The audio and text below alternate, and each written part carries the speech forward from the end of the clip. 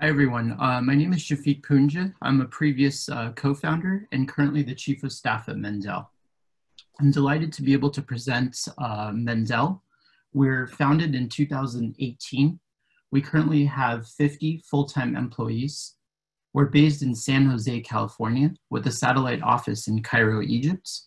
We're backed by DCM, which is a blue chip VC based in the Silicon Valley with over 4 billion in capital. Focused on oncology, and we're recently featured by Deloitte as one of the 6 unique case studies for AI-powered research. Our team, our 2 co-founders is Dr. Kareem Galil with an MD and Dr. Wael Saloom with over 15 years of AI experience, was previously funded by DARPA multiple times, has 15 years of AI experience in the healthcare domain, and my esteemed fellow colleagues. Sorry, Shafiq, I have to interrupt. I think you're not putting it on a slideshow, so we cannot see the presentation on a slideshow. Just make sure that you put the slideshow screen to be shared, not the presentation itself. Sure. Are you able to see that now? No, we see the presentation, the slides, but we don't see the slideshow. So maybe with your cursor, try to click on the slideshow button or F5, or make sure that you are sharing the slideshow screen. Sure. Give me just 1 second. Sorry. Yeah, sure. That's okay.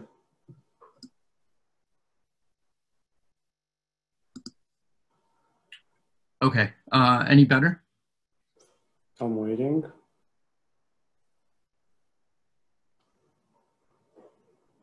Yes, now it works. Okay, great. Sorry about that.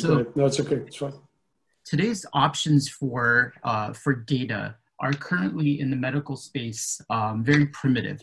So on one side, you have structured data, which oftentimes is very superficial, where it does not capture certain important and extremely relevant information.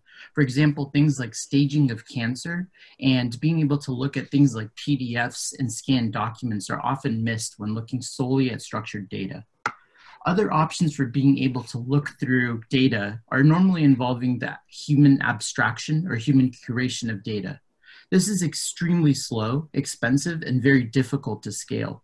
For example, it takes about $1 million and 27,000 man-hours to be able to curate about 50,000 patients. The last option is AI with very low clinical validity.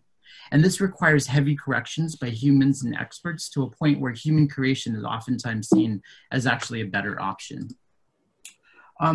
What we've done is being able to organize how to be able to structure unstructured data.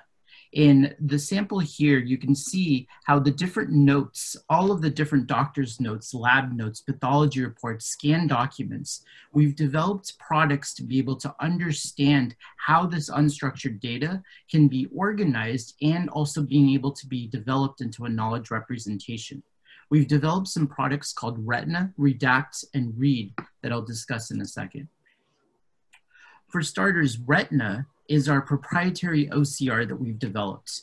Right now, about 60% of patient data is trapped in these scanned records for things like faxes, printed reports, and oftentimes this data is not resurfaced, being able to be used for medical and clinical decisions. Mendel has developed a best-in-class tool for OCR of this medical data. Off-the-shelf solutions in some of the state-of-the-art, including Google, fail to recognize at least 1 word in every 4 words, even when trained specifically on medical data. In addition, we've developed Redact, which is a proprietary de-identification tool. Mendel, as we know it, is the only company currently in the world that has AI technology capable of passing the HIPAA accuracy threshold, which is a 99% precision. It's able to redact PHI even in the middle of the text without compromising the richness of the document.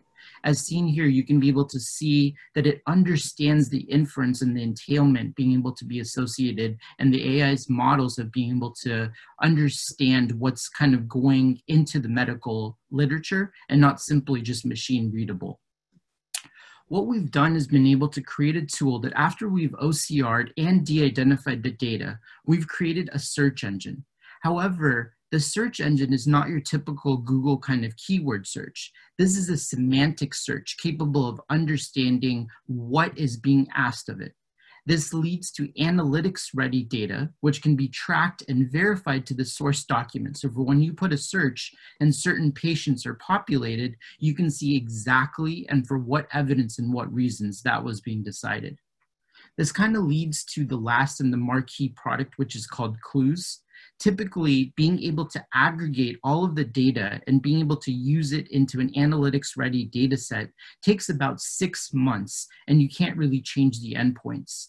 With what we've been able to do, we've been able to develop an understanding which we can do in a matter of minutes and be able to change those endpoints for regulatory submissions. If you see this graph, what would take 27,000 hours, we're able to do in a matter of 15 minutes. What was taking hundreds of thousands of dollars, we're able to do for a few cents, providing a 360-degree view of the longitudinal journey of the patient.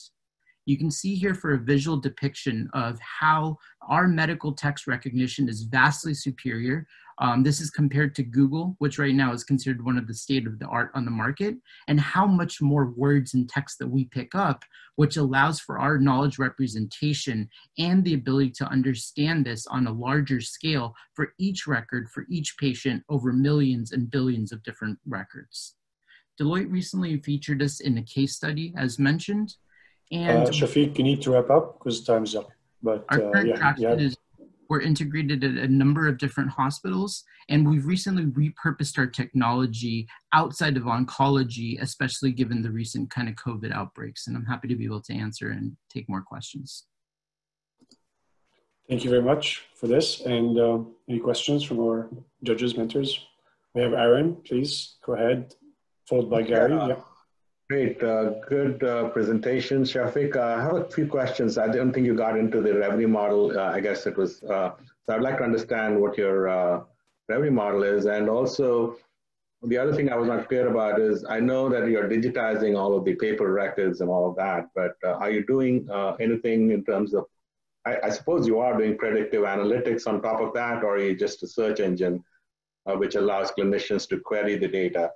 Are you doing actual, and are you looking at other areas besides oncology?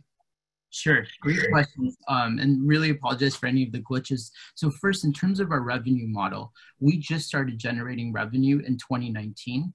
We facilitate and see ourselves as sort of an ingredient basis business. So depending on who our end user is, we're working with pharma, we're working with real world data and real world evidence companies, along with individuals that just need to be able to tap into their structured and their OCR and their de-identification capabilities. So we have different models, primarily B2B at the moment, but depending on the end user and how much data, we can be able to kind of plug in to a specific aspect or take over the entire workflow. In regards to, the predictive analytics part, HEOR, health economics and outcome-based research, we've been able to move from retrospective decision-making, seeing how things work in the past and stitching together not just 100 patients, but thousands and tens of thousands to start being able to form things like in silico trials and running virtual trials, looking at more prospective decision-making. Especially in the act of COVID, by being able to look through this, as you're testing hypotheses and seeing things come through the market, you're having a great way to be able to run a double-blind or sometimes a blind study, being able to kind of test these things out in a virtual setting before being exposed to that in a practical situation. Just a quick follow-up. Are you doing only text or are you also doing images? Because I saw it was only text. Absolutely images. So part at trying to be able to get data is extremely noisy from tables. There's some challenges in there, but our goal is to surface virtually everything coming from both structured and unstructured, being able to make that semantically queryable and then extracting those endpoints specifically and providing source document verification. Great, thank you. Okay, can you tell us a bit more about your IP? And in particular, I guess you said that Google is your big competitor because you're 4x better. So how do you defend yourself against Google? And why would they do this?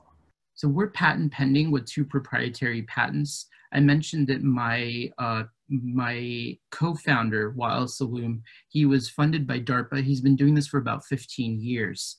In terms of our kind of, the way that we've approached this is that we try to use off-the-shelf solutions for a lot of our IP.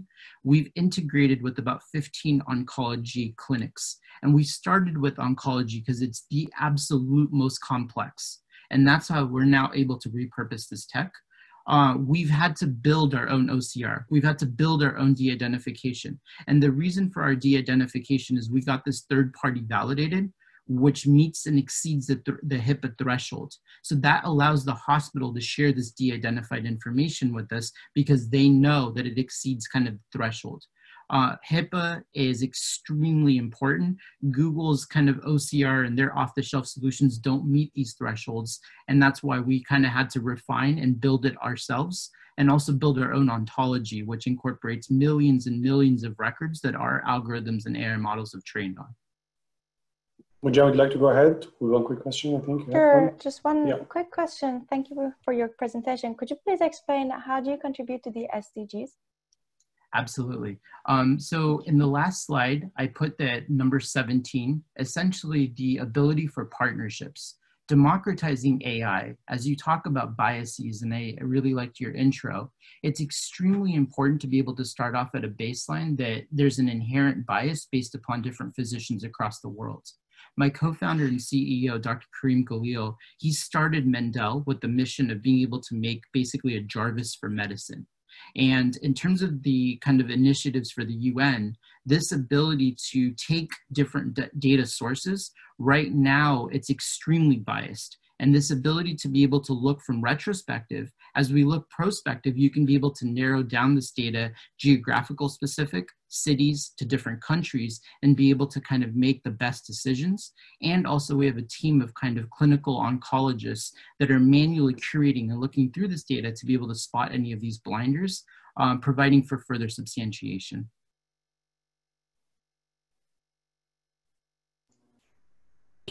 Thank you very much. Joseph, you have a quick one, or? Yeah, just real quick, and I apologize here.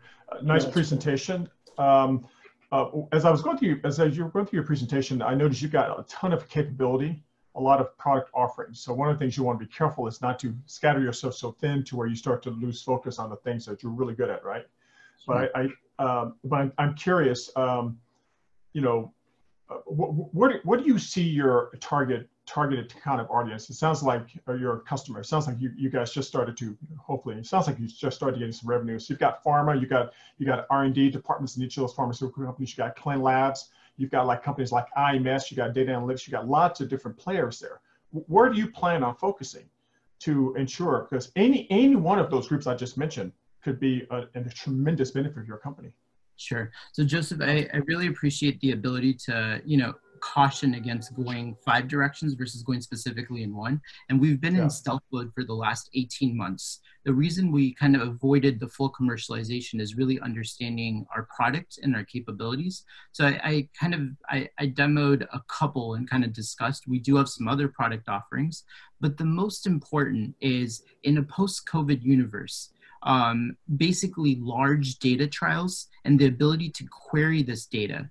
Pharma is not selling because they don't have salespeople going to hospitals, right? And for health economics, oftentimes you need to be able to demonstrate validity. So for us, the ability to tap into unstructured data is everything. With our OCR and our de-identification technology, if you miss one of every 4 words, your entire process is broken when you're looking through only structured data. And oftentimes there's other competitors in the space that are doing this, but without AI. So if you change cancer or you change the definition of staging, you can't manually retrospectively abstract that. So there has to be a more sustainable and scalable solution. And we're basically at the helm. If you think of a company like Flatiron, acquired by Roche, we can do this with AI for a fraction of the speed and time with much more substantiated results.